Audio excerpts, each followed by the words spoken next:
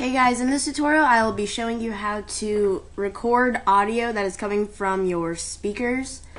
So all you'll need to download is a free audio recording or recording software, whatever. That's called Audacity. So I will leave a link in the description to the site. I think it's like audacity.sorg for I don't know, something like that. So let's say you want to record, in this tutorial I'll just use Microsoft Sam's voice as an example. Let's say you want to record that, and it's coming from your actual computer.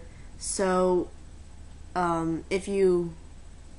will show you how to record that. That probably made no sense at all. So what you're going to need after you download Audacity is, down at your toolbar, right click on the volume and select recording devices. Now under recording, there will be a stereo mix option, and make sure that it says working. So just right click on it, and if it says disabled, then you're okay, don't click anything. Make sure stereo mix is enabled. Now go into Audacity and go to Edit, Preferences, and for recording device, select the drop down menu and select stereo mix, and then select OK. Now let's say, for example, I have Microsoft Sam's voice.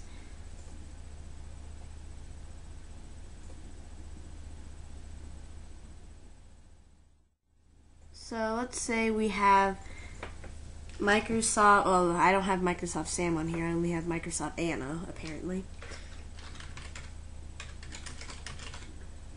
And let's say I want to record this for a video or something. So I'll just press the record button right here, and then I will click Preview Voice. Subscribe to me.